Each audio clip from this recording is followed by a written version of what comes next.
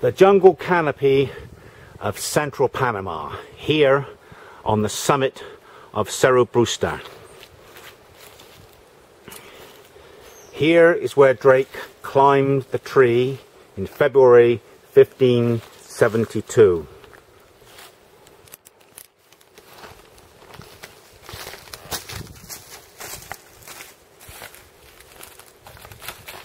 The final video by Mr. Michael Turner, the teacher of physical education and humanities, being religious education, geography and history.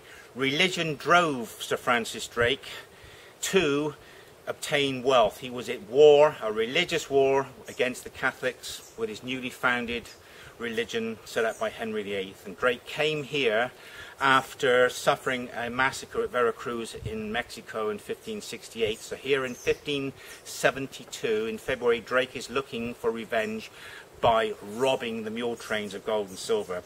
He does not have a successful robbery because alcohol got in the way and warned the Spaniards that he was coming to rob them.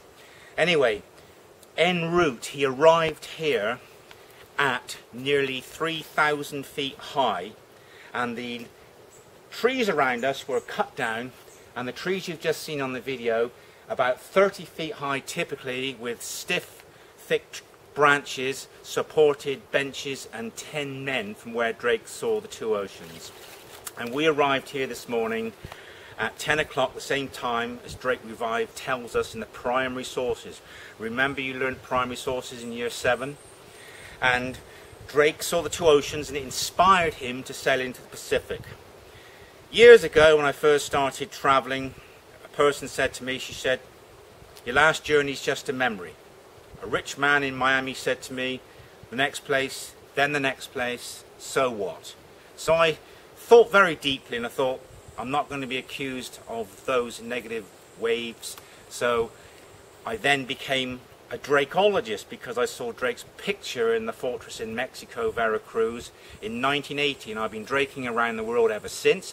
There are about 7 billion people in this world, and I feel special that I'm the only person who studies Francis Drake that goes around the world a-draking. And this expedition is a result of Ray Acker of the Drake Navigators Guild in California pinpointing this mountain as the equidistant point along a ridge where Drake would have seen the two oceans.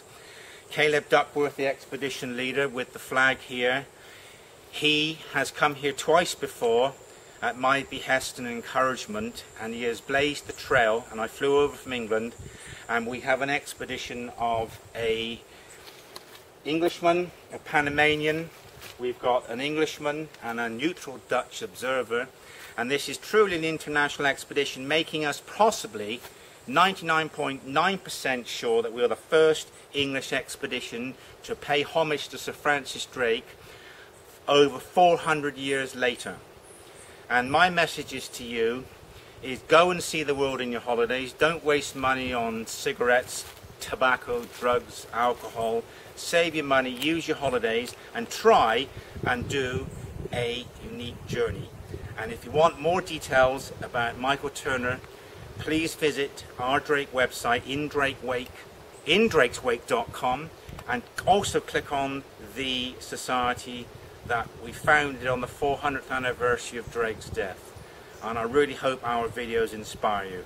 Thank you for watching. Fin.